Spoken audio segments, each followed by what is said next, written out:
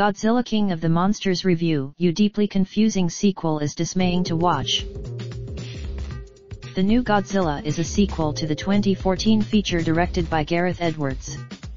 5 years have passed. Director Michael Dougherty, who also co-wrote the screenplay, has thrown a huge amount of ingredients into the monster mix. This is partly the filmmakers are also keen to parade their eco-credentials.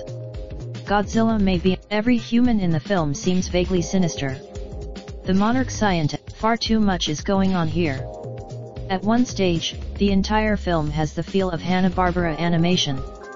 It is dismaying to MSN UK are empowering happiness for Mental Health Awareness Month. Find out more.